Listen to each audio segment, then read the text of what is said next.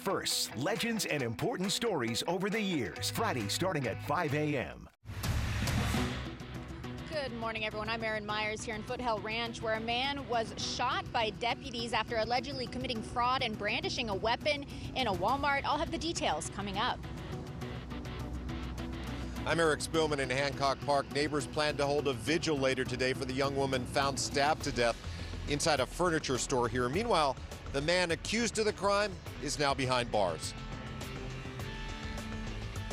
And good morning, I'm Gene Kang. There's a glimmer of hope when we're talking about COVID cases starting to fall at LAUSD schools. We're going to take a look at those numbers and also how law enforcement is being affected as many are now recovering at home. Good morning, I'm Sam Rubin. New at 10 o'clock, arguably the very worst actress on television, bar none, she's terrible, has just made a major announcement. It's good news for her, and I'll take a W, I'll take a V. It's Vanna White, the Wheel of Fortune star, is on the way here live. We have the most topical question for Vanna ever. We'll speak to her in moments.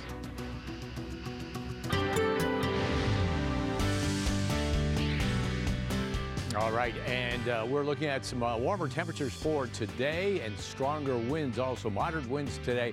By the time we get into the weekend, those winds are going to be very, very strong.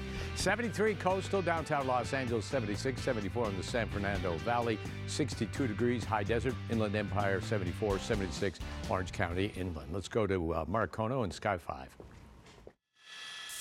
Yeah, good morning, everyone. Mark Kono live in Sky 5 HD. We are over the city of Vernon, LA County Fire Station number 13, where there is a flag ceremony that is just now getting underway at 10 o'clock this morning in honor of LA County firefighter Jonathan Flagler, who unfortunately lost his life battling a house fire in Rancho Palos Verdes back on January the 6th. Now, this is a ceremony that is just now going to get underway here, so we're going to back off and give these guys a little bit of room here. But again, this is the city of Vernon, where County Fire Flagler did serve for 19 years as a Vernon Fire Department firefighter here before transferring over to LA County Fire here. So he has been with the service for nearly 21 years at this point, and again, unfortunately, has passed away as a result of a house fire in the line of duty, but now a flag ceremony in his honor. So firefighter Jonathan Flagler, may he rest in peace. Guys, that is the update from overhead in Sky 5 HD.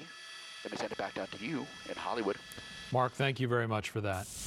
We continue to follow breaking news in Orange County, where a sheriff's deputy opened fire on a fraud suspect inside of a Walmart last night. KTLA's Erin Myers live outside of that store in Foothill Ranch with details on what happened. Erin, good morning. Good morning, Frank. In total, 3 people were taken into custody because of this situation, and the Walmart is still closed. We have seen employees arrive, but the doors shut for the time being. This all happened last night just before 9:45. That's when reports of a suspicious circumstances call came in. It's believed 3 suspects, 2 men and a woman, were trying to commit fraud by returning items they had not purchased here at the Walmart, which is located on the 26,500 block of Town Center Drive. Investigators say they're looking at possible theft as well. When deputies arrived, they were able to locate one of the suspects, a man, near the front of the store. It was said he was uncooperative and a possible struggle ensued. Witnesses said the man produced a weapon, and that's when it's believed one deputy opened fire. We are told this situation could have been much worse, though. Well,